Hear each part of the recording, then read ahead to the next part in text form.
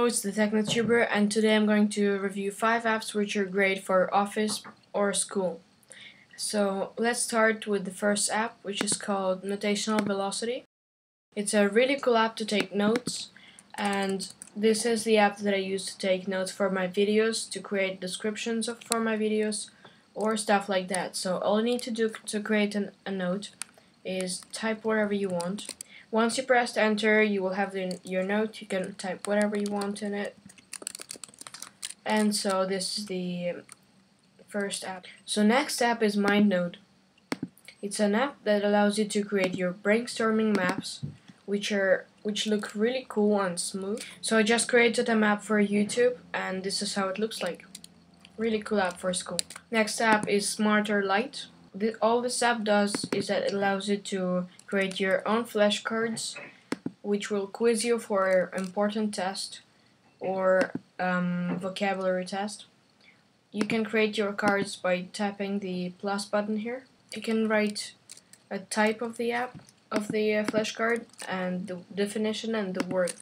So next one is iTemplates. It's basically the extra templates for your Pages, Keynote, or Numbers app.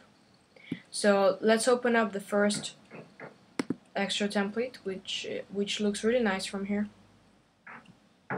And so this is how it looks like in Pages. It looks even better in the full screen mode. Next app is Wiki. It's actually a Wikipedia, but in an app. You don't need to go into Safari browser and type wikipedia.org or anything. You can just type whatever you want here and you will find it, like iMac.